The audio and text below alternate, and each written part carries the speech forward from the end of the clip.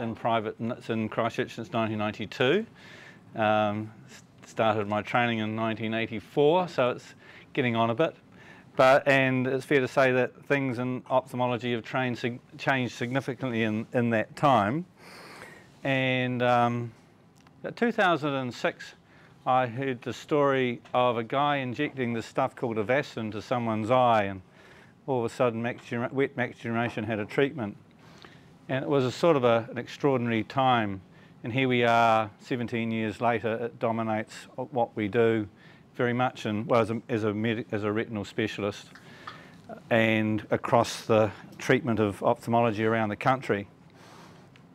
This may not be quite that same moment, but it is the start where we now have a treatment for geographic atrophy. And so that's exciting. So I'm just going to go through this.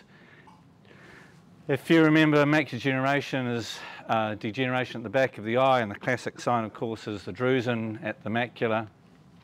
And then that can go to end-stage disease. It's usually early to intermediate, goes to end-stage, which is geographic atrophy, which is more common, or neovascular AMD. And up until now, we really haven't had a treatment for geographic atrophy other than vitamins. But now, in neovascular, of course, we've had the Avastins and the Eylea, etc. So just throughout this talk, geographic atrophy is a major cause of blindness in New Zealand. I'm going to discuss the presentation and progression of GA and discuss the imaging. I'm going to discuss a new FDA-approved treatment for GA. And then what's going to be the role of optometry, because you guys are going to play a big part in this undoubtedly.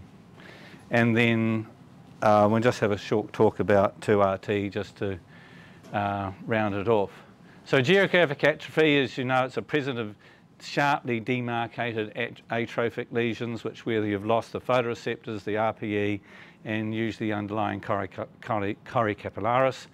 And it's irreversible function loss. And but in both eyes, it's often symmetrical. Just taking back to basics, the normal retina, and concentrating in this area of the RPE where the photoreceptors sit against, and then you've got Bruch's membrane, and then the choroid underneath here. Macular degeneration is early stages is the drusen, and these drusen collect between the Bruch's membrane and the RPE, and then from there the disease progresses either to that wet or the neovascular type and the atrophic macular degeneration. Term the term geographic because it's like the map of a country. Can you see that there? That's sort of there's an atrophy in the middle there. So what's the burden of geographic atrophy? In the UK is a paper from 2017 from Chakrabarty, and she found that 7.1% of those people that presented with geographic atrophy were worse than blind registration on diagnosis. 71% were ineligible to drive, 16% became illegally blind with an average of 6.2 years, and 2/3 lost their driving licence in approximately 1.6 years. And of course, that's the other thing, is just people often think, you know, if you have atrophic macular degeneration, it can become wet. People say, what am I, doctor, wet or dry? But you can be both. So the impact on vision is that the Snellen acuity is often very good. They might see 6/9, but they have real difficulty with reading because they've got scotomas like this, and a difficulty in reading, and then they have difficulty with glare and low luminance. Dark adaptation is slow, that going from light to dark, and driving is difficult. And a lot of people you'll see with geographic atrophy have taken themselves off the road at night because there's too much glare and they just can't see. And this is I like this diagram in that this is the outline of damage, and this guy's got or person's got this little bit of retinal pigment epithelium surviving in the centre here. And so yes, he can see 6/9 S, and he'll read that by going along like that, but you know, that's not necessarily what you want to see driving down the road. And so what's changed in ophthalmology in, well, OCT's really sort of 2003, I think we got our sort of first one. It's been and then these other imaging factors have made a big difference in our ability to image what's going on with macular degeneration. So you've got colour photography, you've got fundus photoautofluorescence, fluorescein angiography we don't do so much. One thing that's missing out of here is OCT angiography, which we tend to use a bit more now. And then there's en face OCTs, which are giving you an image of the RPE changes, and then your typical OCT. All of these things help us in our diagnosis of people with macular degeneration and the progression of geographic atrophy. What has become a big thing in research in particular, but in what I do and when I see patients, is fundus autofluorescence. So the RPE cells, which are everywhere, are full of lipofuscin, and if you excite them, those cells with about 480 nanometer light, it will express at 600 nanometers, and so you get this autofluorescence. And of course you don't get much at the photoreceptors because the luteal pigment absorbs that. And there's none, of course, in the blood vessels. And that's become a big part because if you get these dark areas is where you've lost the RPE, there is no lipofuscin, there's nothing to fluoresce. And what you can see also where around this, I'll just mention, I'll talk about it later, is what we call hyperautofluorescence around the edges, which is usually used as a signs that those cells are in trouble and are probably dying. So this is the sort of appearance you might see in autofluorescence, an area of atrophy here, and then a big area, a unifocal area of geographic atrophy. And then you can assess, so a lot of what we do, you can assess how these change. And so here's someone 2008, 2009 difference, and you can see that this is slowly getting bigger. The photoreceptors, the fovea is here, and it's slowly being gobbled up. It's hard to tell exactly if that's gone. You need an OCT to see whether that's actually gone through the fovea yet. Fortunately, the fovea is often the last bit to go. So how do we give patients a prognosis? It's a very variable disease. There's lots of different factors that can predict what happens. I'm not really going to go into these other factors, but what about the lesion factors? So we look at size, how big it is, where it is, and is it small, is it one, is it a lot, multiple areas? So what they found is the larger the lesion, the faster it grows. And similarly, if you have a unifocal lesion, that grows slower than a multifocal lesion. These are multifocal areas, and so if you're looking at someone and trying to predict, are they going to get worse? Multifocal is worse than unifocal. And then extrafoveal lesions, those foveal lesions away from the fovea grow faster than lesions that are at the fovea.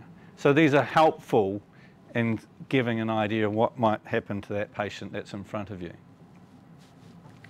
And then the other thing I was going to talk about is that autofluorescence, hyperautofluorescence, which is, this is a pattern that has no hyperautofluorescence, a little focal bit there, patchy, banded, diffuse. They've got, they can be broken up into different parts. But if you have this sort of diffuse autofluorescence, or what we call diffuse trickling, that the progression of that atrophy is a lot faster than, for instance, a no pattern probably won't enlarge at all.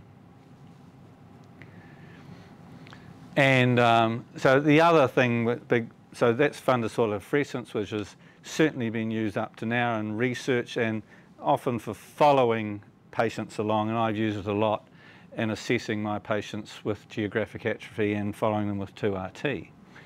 The other thing is the OCT, and you obviously the area of atrophy here, and you can see that where this is big thinning out here, loss of the photoreceptors in the RPE, and the classic sign of light coming through where, because the RPE is not there, you do the OCT, the light comes through and you get that transillumination image. Other OCT features which are important, reticular pseudodrusen, which I might talk about at the end of the talk if I haven't talked for too long, because it's a specific type of macular degeneration which does worse.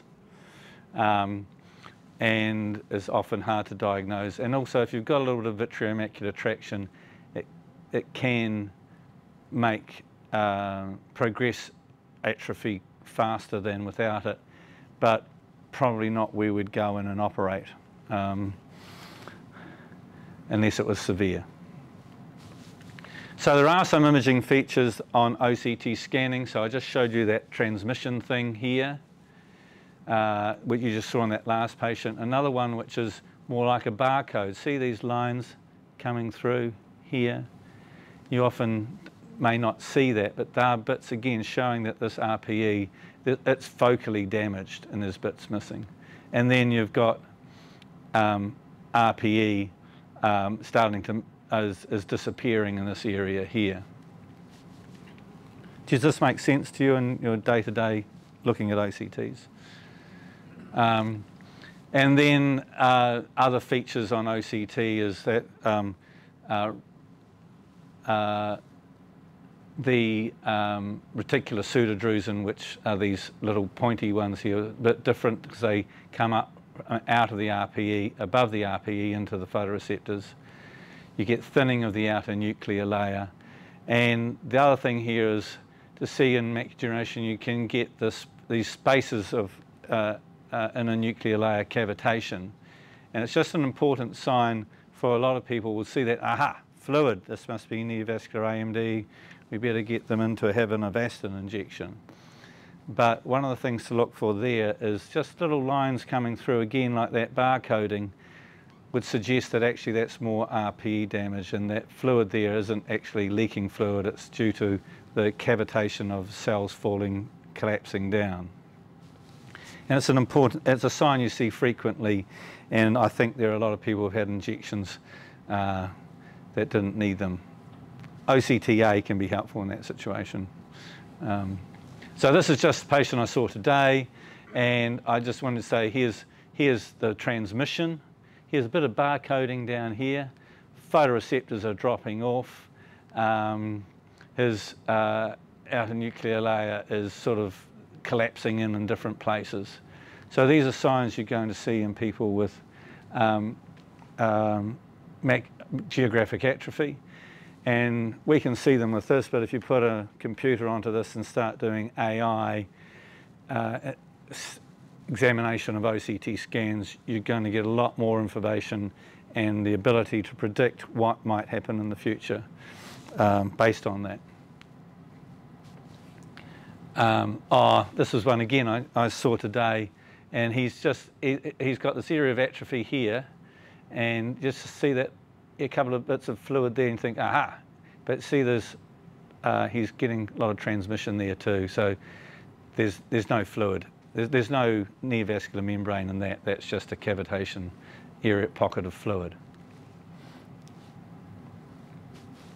The other thing which is I think quite interesting, and which I probably didn't know before I did this talk in some ways, is that we see the RPE loss, but the photoreceptors die before the RPE does.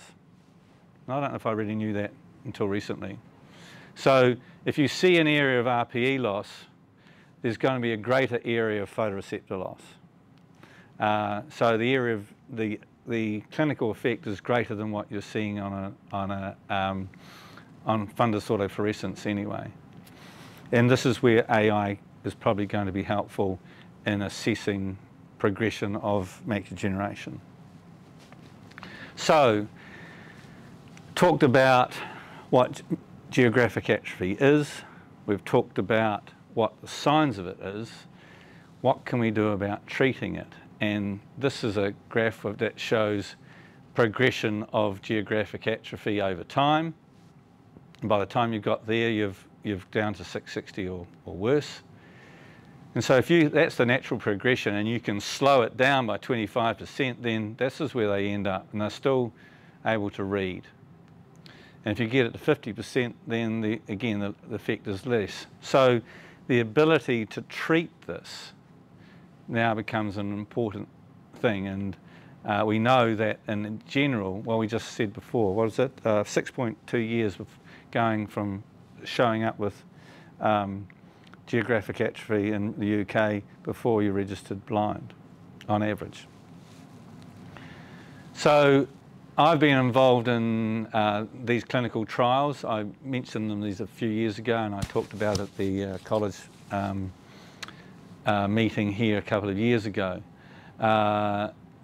This one is the one which I'm going to talk about, and we were involved in the initial stage 2 trial and then stage 3, and we're now in an extension of the stage 3 called the GALE. And we'll talk about that in a minute, and it's quite exciting to be in a clinical trial that actually comes to fruition where a drug is available for treatment. These other two, this one is just finished. We didn't get anyone to that trial. We tried out a few, and we've got about 5 patients in this one at the moment. So one of the things is the complement pathway, and with the genetic risk factors, we know that if the classic things, patients come in to see you, you say, what are the risks? And one of the things you ought to say, well, you tell your children and you tell your siblings that you've got macular degeneration, because if you've got it, there's a 50% chance that they will. And then part of those genes that are involved in that is the complement system, and there's a whole lot of genes that are associated with the complement system where it becomes overactive, which is associated with increased risk of macular degeneration, in particular atrophy. And they've done studies also that can show histopathologically that there is complement factors inside drusen and in the choroid. This is the complement system. It's a body defense system that attacks cells that have got, different pathways where the body's trying to get rid of foreign substances, whether they be viruses or whatever, and it sets up these different pathways, which comes down to this C3 here, which, so you get this amplification loop going round and round and round, which increases inflammation and in the end causes the cell to die. We've got this drug, which was that one I was talking to you about with the Apellis study, called pegcetacoplan, and that blocks that pathway. And by doing so, it stops all these different things occurring and stops the cell from dying. So this is a new drug. And this is the trial that we've been involved with. So what we had is people that had geographic atrophy, and they went into the trial and they either got the drug monthly or every other month, or they had sham injections where you put them through the process, but you didn't put a needle into their eye, you just made them think they might have had a needle in their eye. You put local in, you do everything else, and you push something up against their eye, but you're not actually giving them the injection. And they followed these over 24 months, and mostly they were looking at this change in the size of the geographic atrophy. Other things they were looking at was corrected vision, and we're part of the OAKS study, and the OAKS study was different because they used microperimetry to assess the area of damage, and we're one of the 2 places in the country that has a microperimeter.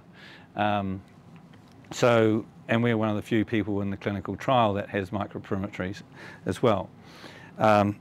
So that was the study. The inclusion, these are the inclusion things, basically people over 60 with GA, excluding other things, and they had to have a certain size, and they could be multifactorial. If they were, they had to be greater than 1.25 millimetres squared. And so that was the group we were looking at. So these were the results of the people getting the injections monthly or second monthly. So this is the area of enlargement over time. This is the sham, the people not getting the injection, and this is the area of enlarging of the area of atrophy. And this was the every month is less than every other month, not so bad. So about reducing by 22% and 18% in that trial. And something similar, that was the Oaks trial, which we were in, which did slightly better than the Derby trial. And this was the study here, which again looking at monthly, the progression, and you can see that over reduction in progression, over time that effect got bigger. So you got might be the next one. Oh no, it doesn't show it. But over time, that the difference between the two gets bigger. So the longer you're taking the drug, the greater the effect. And it showed that the growth was less pronounced for lesions with the fovea being involved than being extrafoveal. I'll quickly go through this. This basically showed that from a visual acuity point of view, there was no change, because it was one of the secondary functional endpoints, but there wasn't enough really to say that was a visual acuity improvement. And then they looked at similarly the sensitivity of the retina with the microperimetry, and again found that initially there was no real difference between the three groups. But if they did a post hoc lesion study looking at microperimetry and looked at the area just around the area of atrophy, this perilesional area, they found that over time so the threshold, the sensitivity was greater loss at 24 months than the other group. And if you looked at the number of scotomatous points that increased over time, it was greater in the sham group than the patients that got the treatment. What's the risks in having the drug? It's pretty much the same as having every other injection. If you tell patients with Avastin, what's the risk? The run risk that you tell them is there is a risk of getting endophthalmitis. If you put a needle in your eye, a bug could go with it and that could cause infection. That's not good. That's what I say to everybody. But the alternative is you don't have the injection. And fortunately, the risk of endophthalmitis is very rare, and it was in this case too. They had a small number of patients in the Oaks trial that got endophthalmitis. Other than that, one thing that did show though is that those people that did get the drug had an increased risk of developing neovascular AMD, or they called it exudative AMD. And this tended to be quite subtle and not big dramatic bleeding, but subtle fluid that was picked up, and that was greater. So 12% of the people that had monthly, 6% every other month, and then if you were the sham, and you had a 3% chance. So it was 4 times greater in those people that were getting the drug every month than those against the people that got no drug. So that was that's a sort of a concern, but they then treated those people with anti-VEGF, and that didn't alter the visual outcome. And there's some talk now of being able to put these two drugs together so at the same time. So the conclusion is pegcetacoplan slowed GA growth, with reductions of 22% and 19% in these studies at 24 months. if you looked at the study of microperimetry, there was greater preservation of rods and cones at the borders of the GA. The safety profile is good, but there is an elevated risk of exudative AMD. But the big thing about this is that this is the start. This is the first drug you're going to hear about. But there's others sitting in the wings that are on their way to be doing something similar. And they will be complement system. There's a whole lot of different pathways that they're looking at. And so from this is, we have a treatment, but it's the start. And what we're going to be doing in 10 and 20 years is going to be completely different because this drug has started it all. So the FDA approved this drug for treatment for GA in February of this year. I was just in the States, and that's how much it's costing per injection. In general, the guys are giving it every second month because of that risk of increased neovascular change. I talked to the Apellis people in Australia today. They're going to make a submitting for New Zealand to have this drug approved by MedSafe at the end of the year. Do I think we're going to use a lot of it? At the moment, probably not. But as I said, it is a discussion point I have. I've talked to a couple of patients today saying it started. So this treatment has started. In the future, there are going to be things that are going to stop people from losing vision from geographic atrophy. So I just put this together. I mean, what's the role of optometry in GA management? And this is probably what it's going to be all about. Wet neovascular AMD, people come in, my vision's gone down, doctor. You look in, you see blood, you see this OCT's fluid, you send us off, we're off.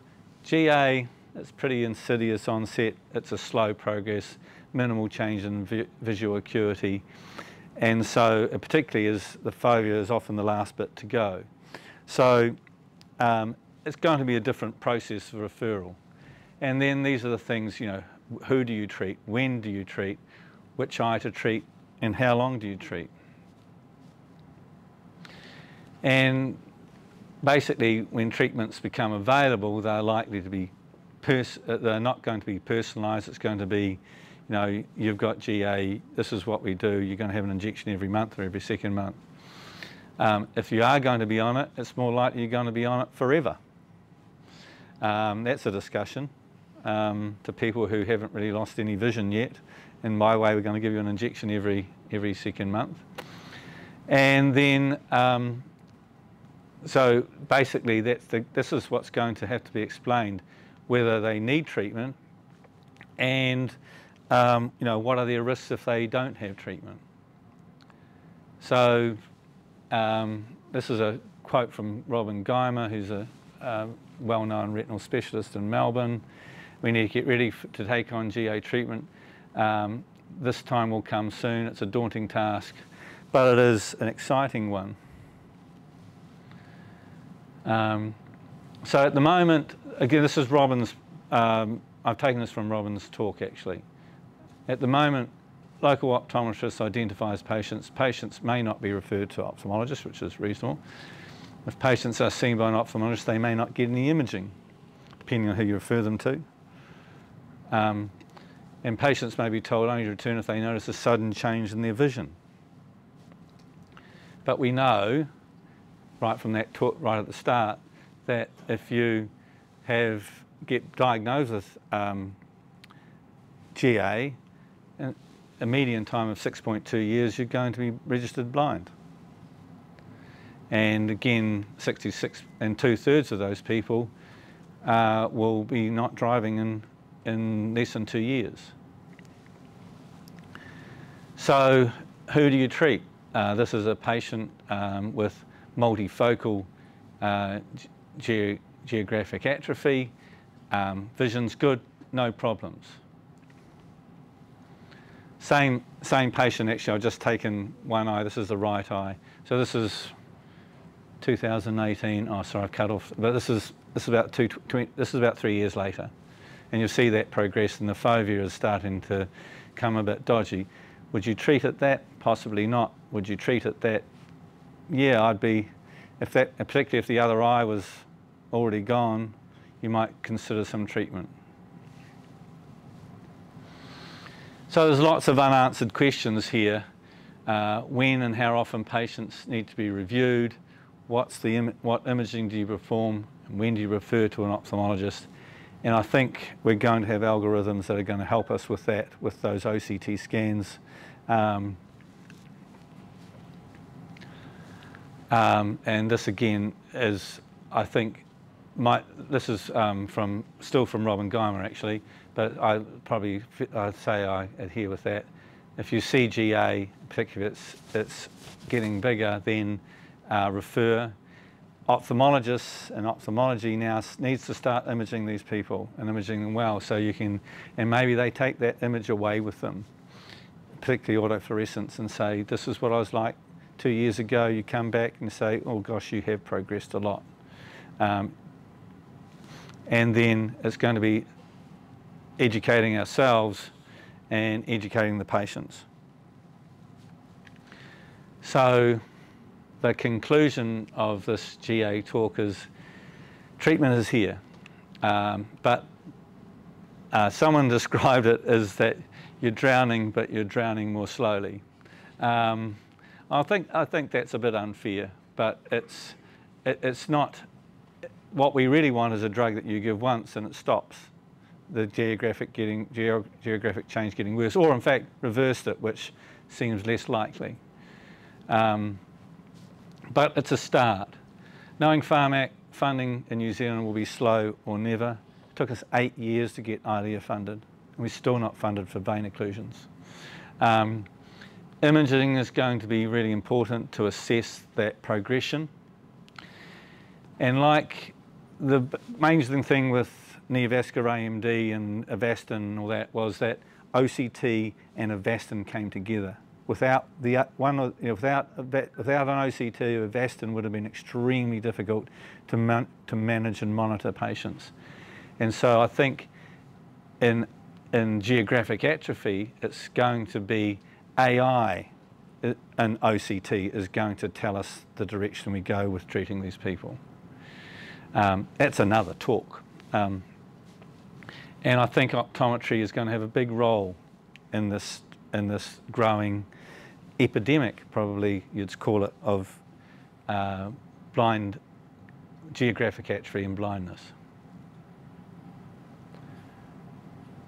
Is there any questions about that?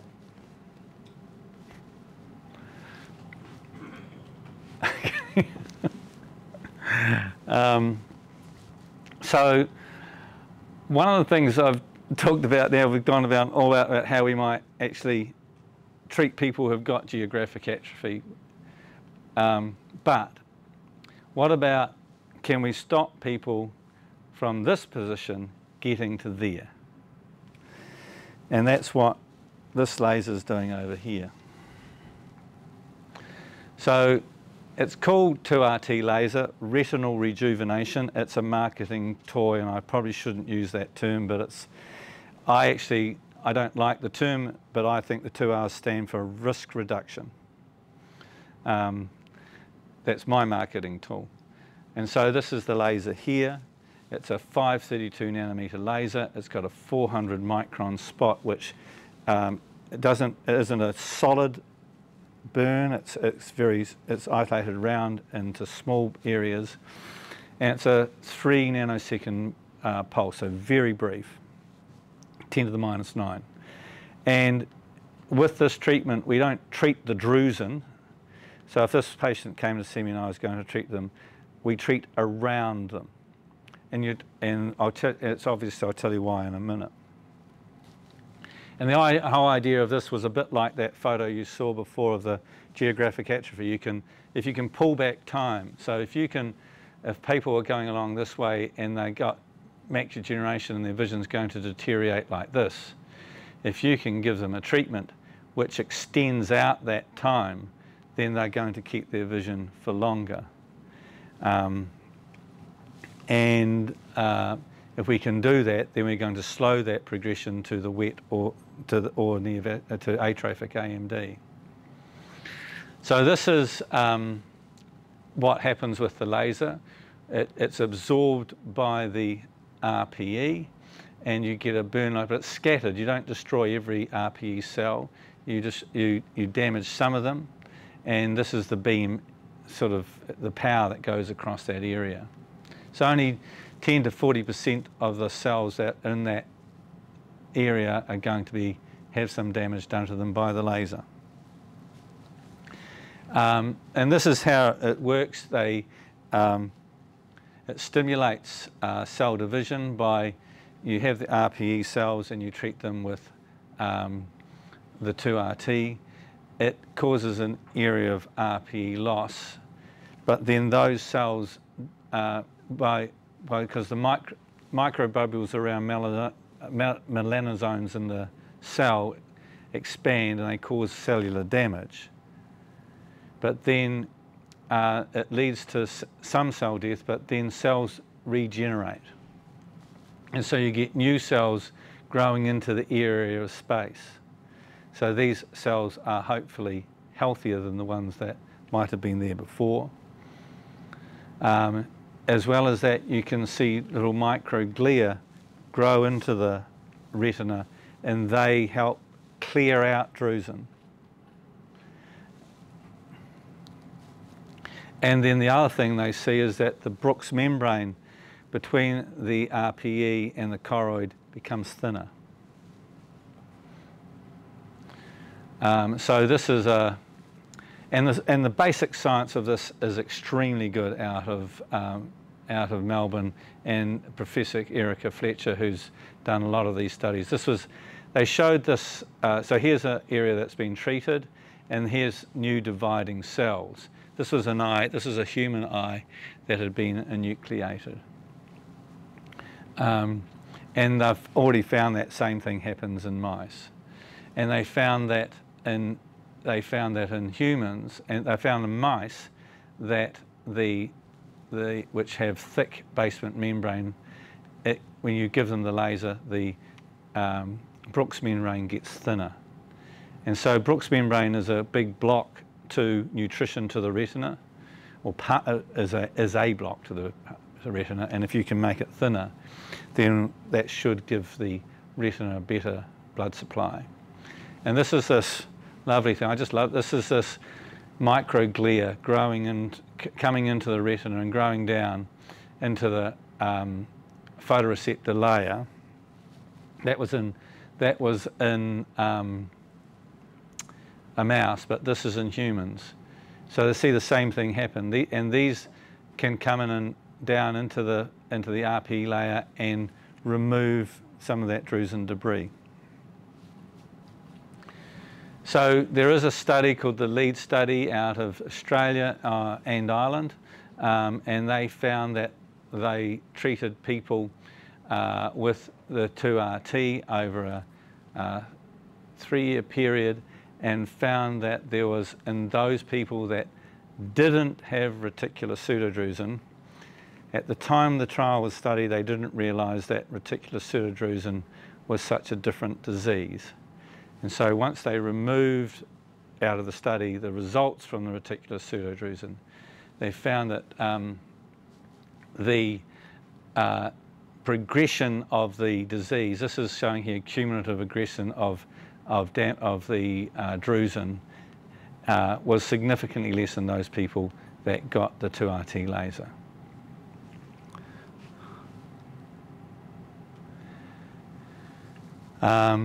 And this was the result of that study. They found that if you took out of the study, if you removed the reticular pseudodrusen patients, 77% had a reduction in progression of the macular degeneration. There was 4 times less chance of them going to the wet or atrophic macular degeneration. So it's pretty exciting stuff. And so what would you refer? Well, intermediate AMD, again, you can't, there's a drusen there, And an intermediate drusen is 125 microns, which is about the size of the vein coming out of the disc. Similar sort of size, just to give you a bearing. So these are intermediate, these are large drusen, and these are just some of the results. Now, initially, I've been doing this since 2016, initially we were pretty hung up about seeing drusen disappear. Drusen disappear anyway. If you have a natural history of drusen, is to disappear over time. But when they do disappear, you get atrophy and loss of the cells. What's happening here is we're seeing the drusen disappear without atrophy happening. So this was quite a dramatic case. Big drusen here, 2RT laser, went from that to that, and without any visual loss.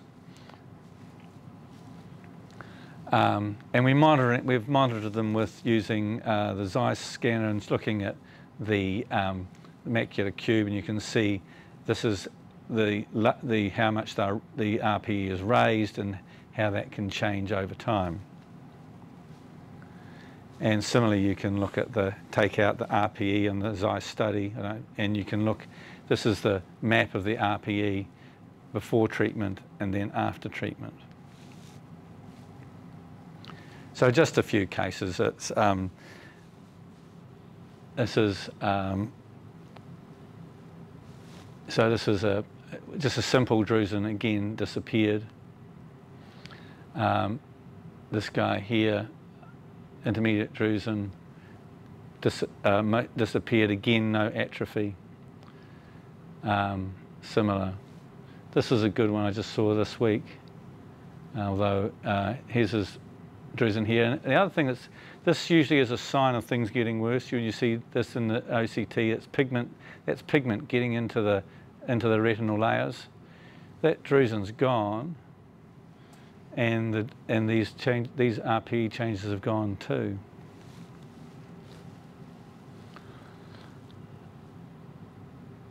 So the nanosecond laser, I think, is it's like everything. You can't say it's going to work in everybody, but I've had great results.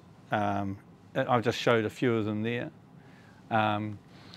It has been FDA approved.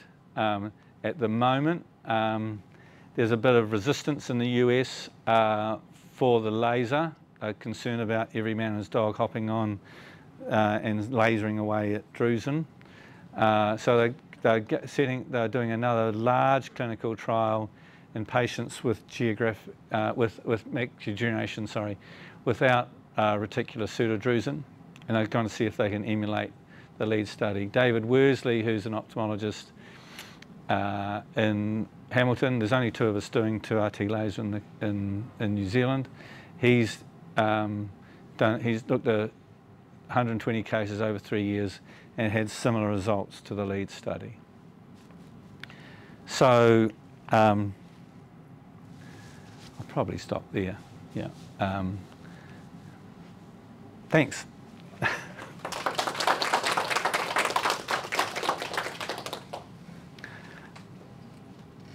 Just a one-off treatment to us. Oh, no. Well, so thank you. That's a good point.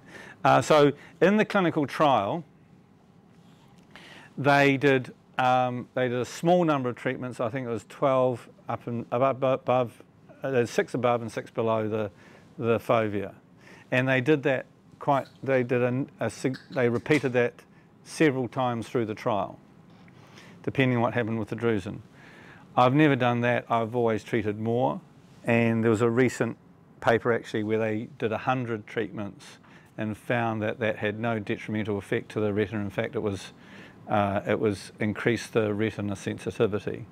So I think they probably undertreated in that trial. So I treat usually probably around 40 treatments in total, 40 to 50 treatments in total when they have a treatment. And I don't think of retreating them for at least a year. And if they're needing more than 3 or 4, then probably not working. I don't think, 4 would be the maximum I've ever given for a treatment. And that's probably, I think that's because one eye worked really well and the other eye didn't. And I don't quite understand that either. But so mostly people get away with 1 or 2 treatments, but you have to follow them over time. What sort of VA are you treating? So have they got a reduction of VA at the time you're doing No. No, you're trying to get them before that. You're trying to, they're showing up with those, drusen, retinal pigment changes, unaware that they had macular degeneration, and they've got that look. One of the things is, a big part of the clinical trial is you have to differentiate those patients that have reticular pseudodrusen. I did put that on the end of my talk, but I thought I'd probably talk for too long. But reticular pseudodrusen is clinically quite hard to see, and unless you do OCT scans and fundus autofluorescence, you often will miss it. And so, but David and I have treated people with reticular pseudodrusen before the lead study came out and didn't find that to be detrimental, but we have swayed away from using it since that clinical trial suggested that wasn't a good idea. And it actually makes sense because it is certainly it's a different disease. But also happy to treat people if they have had a reduction in VA, so if they're 6 over 12 and open to it? Or is it... Yes, as long as they, again, there isn't any evidence that once you've got geographic atrophy that the laser helps. You might think that it should, and I have treated, and David and I have both treated people with a small area of atrophy in one eye, where the other eye's has got big area of atrophy. But we're a little bit reticent because, again, the science, just there isn't those results. So we like to treat them before they get damage. Is it covered by medical insurance? Is that because it's kind of prophylactic or? Well, it is.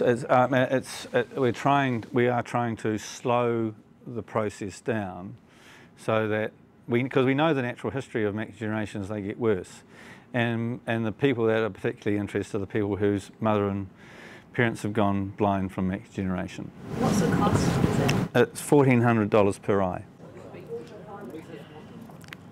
So anyway, I'm hoping that, in 20 years' time, just like we're talking about the time that we heard about the first Avastin injection, that you'll think about the time you heard about the first treatment for geographic atrophy. And it won't be the same drug. There'll be something better, but it is the start. And from that, I'm quite, I think that's quite exciting. And what is the leading cause of blindness in the Western world? Insurance covered? Insurance? For the duality? No, it does. No, it doesn't. It's not covered. We've tried, but it's they don't like anything new. Essentially, it's very hard to get past. And the other one is the new drug. I mean, I just can't see that being funded in New Zealand. And reasonably enough too. Actually, I'm not saying that it should be, because it's a big area to treat, and it would involve so many people, and the results are sort of good, but they're not. From an individual point of view, if you've lost one eye and you've got a little bit, you pretty close to losing your central vision in the other, maybe you'd give it a go, but.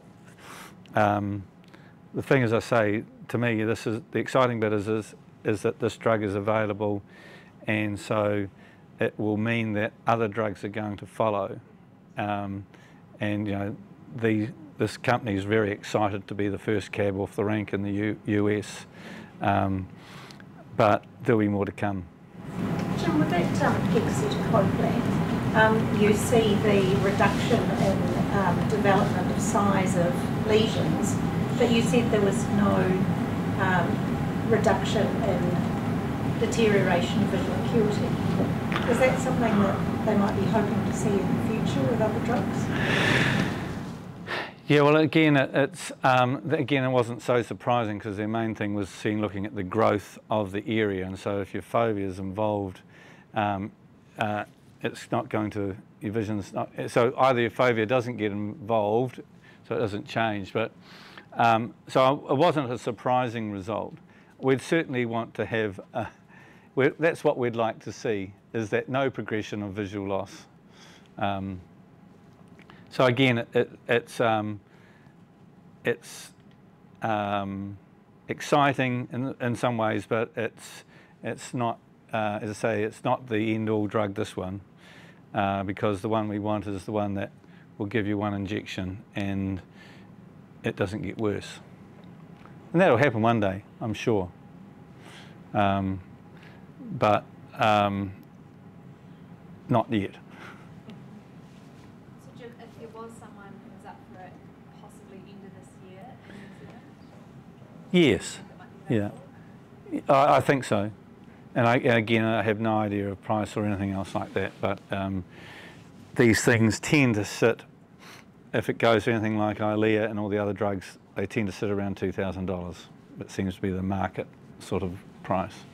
The difficulty is, again, if you give the injection, you can't really see. It's not, you give Avastin, there's a palpable difference in their vision usually, and certainly on OCT scanning. It's not going to be the same with this. So that's where, again, the OCT AI thing is going to be important. And you guys are going to be right at the work face. Because they're all going to come and see you and you're going to say, well, this is what you've got, and there's something you might be able to do about it. Because that's the thing up until now. It's like when I first started in ophthalmology in the 80s, we used to see people with neovascular AMD and say, well, you've got, and here's your white stick. And it changes. Anyway, so thanks a lot. Now, I do have another exciting thing to announce tonight, because you might have already ex-Dixon, but one of the great things about being an old ophthalmologist in town, apparently I'm the senior statesman now. Oh no, Rob Weatherhead always beats me, that's right. He's always going to beat me, so that's good. But it's always good to see new doctors come back to Christchurch, and so we're really pleased to have Dixon Wong come along and join us with his experience of plastic surgery and glaucoma. Pardon? Glaucoma, that's right. Yeah. Both of them. Yeah. Yeah, that's so it's just great to have him on board, and at Southern Eye Specialists. And yeah.